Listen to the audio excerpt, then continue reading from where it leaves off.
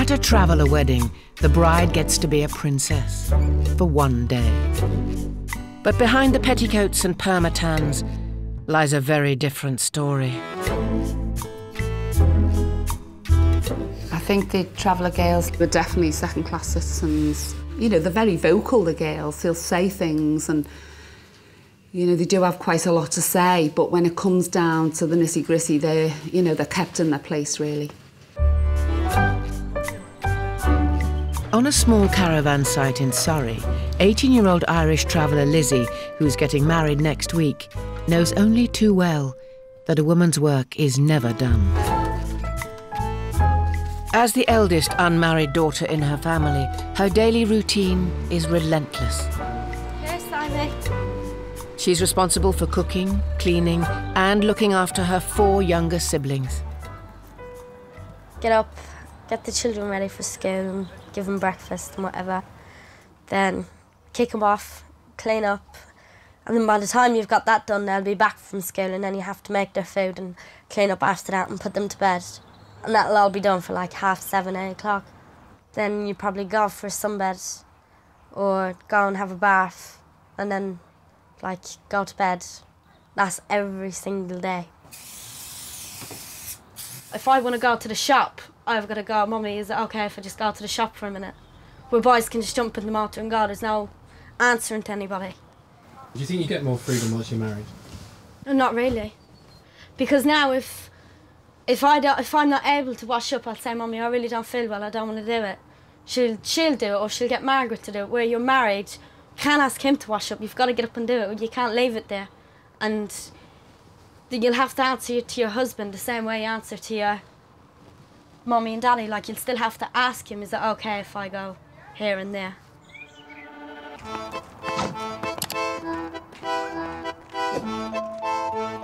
I can't imagine myself wearing it.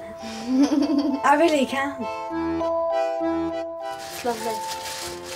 With her big day looming, Lizzie is helping her sister Susie fix her bridesmaid's dress. Ooh, why are you so dopey? Because I'm your sister. Get the arm away, cut it off. The closer it gets, the more nervous you are.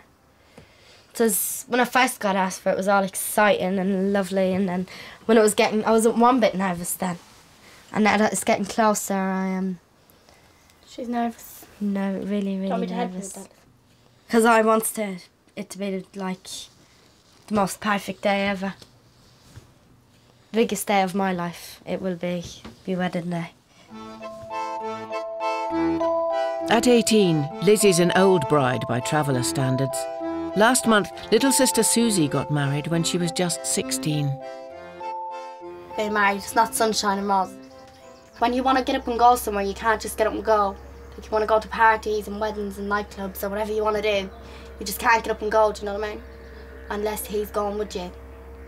And then maybe sometimes they don't want to go, and you probably really want to go, but you can't. If I knew any other guy that was getting married at the age of 16, do you know, if they was marrying Prince Charming, I would still recommend for them not to get married. Because when you're 16, you're still only like a baby. I'm still only a baby and I'm married. Do you think you're ready to get married? Yeah. Yeah, I think I'm ready to get married. It's like your life has completely changed. Not for the worse or for the better, it's just changed. So... I reckon I'll be okay though. I'm not going to be on nerve pills next year, all edgy and shaky. I think I'll be okay. Who in their right mind will put white nets in a cream trailer? Needs cream nets.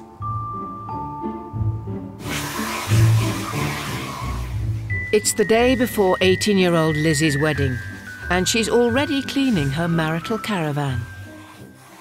Her training for the role of housewife began at a young age. I think I was about 11 or 12 when I left school.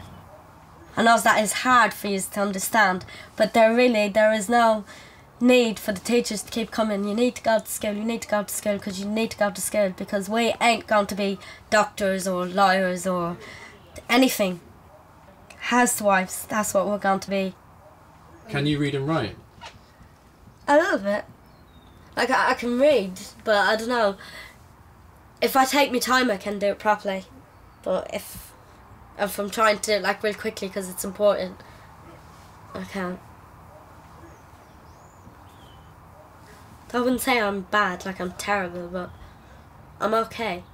And I think that's just enough for travelling guides to know what to do when reading and writing. It's just to understand stuff, like if you have a doctor's appointment, as long as you can understand like Tuesday the 2nd of whatever and at such a time. So like just things like that.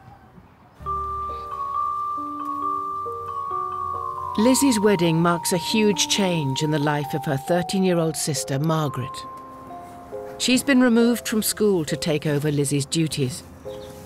From now on, she will help look after her 3 younger siblings and clean for several hours a day. I am excited for her to get married, but for me to stay here all by myself and do all the cleaning is going to be really upsetting because I'd be really bad in a really big mood doing all the cleaning all by myself. Are you good at cleaning? Yeah and no. Today I was wiping out underneath the bunks and I was put Dettol underneath the bunk with bleach in the bucket and I was rinsing out the cloth and about half an hour later my thumb went orange. It's my first time really stripping out a trailer, so that's how I made the mistake.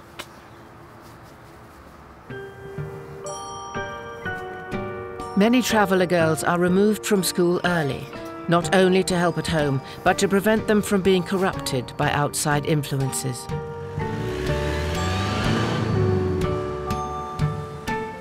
Dressmaker Thelma has watched a generation of gypsies and travellers grow up and seen hundreds of children leave school. It's usually just after they've started secondary school, so it's like 12, 13, it's usually then, and then they leave. It is illegal to leave school at that age, but they move around that much that they can't keep records like they do on children who were, living in the same area. And as a lot of them from Ireland, so they actually say that they've, either gone back to Ireland or they've gone to live with a relative in such and such a place. So there's ways around it where we wouldn't get away with it, but they do because they do travel round. Patrick Barney! Charlie! Come here for the Charlie! Patrick Barney! Charlie! In Surrey, 18-year-old Lizzie has finally made it down the aisle wearing a crystal-covered gown. Come on for the photographs! Her new husband is worried that revealing he's a traveller will impact on his scrap metal collecting business, so he's asked not to be identified on television. Right, Lizzie, slow down. No, slow down. Please, Lizzie, I'm begging. Go and get my daddy in this smoke turn now!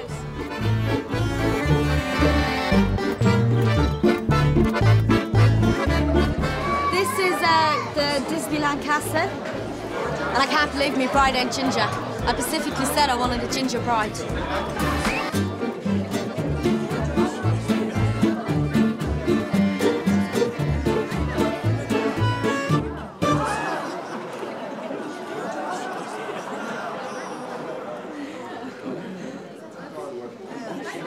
Lizzie's cousins Martin, Tom and Davy are allowed to drink as much alcohol as they like.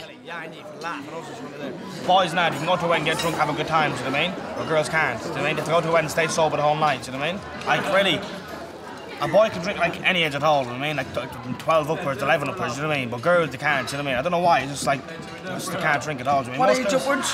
What? You started a bit early, you didn't you? 11 upwards. Yeah, I'm going. Is it fair that boys are allowed to drink and girls aren't allowed to drink? I think it is fair, yeah. I reckon it is fair, yeah.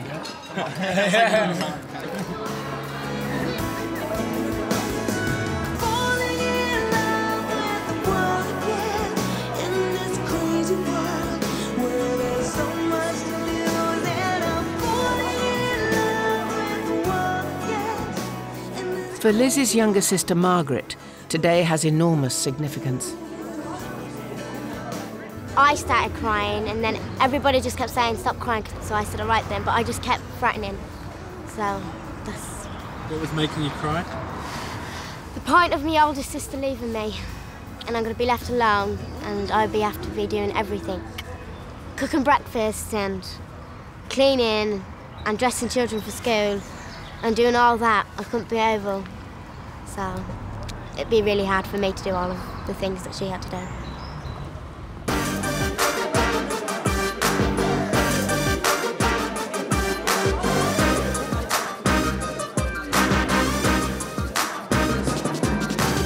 As the evening draws to an end, it's time for Lizzie to begin life with her husband. You've done enough filming. No, no. Jimmy, just finish this and I'm coming. Right, I'm coming in now in a minute. And, what was the question? Johnny, I'll come in a minute. Please, go away. What was the question again? Are you happy? Yeah, I'm really happy. Most of the time.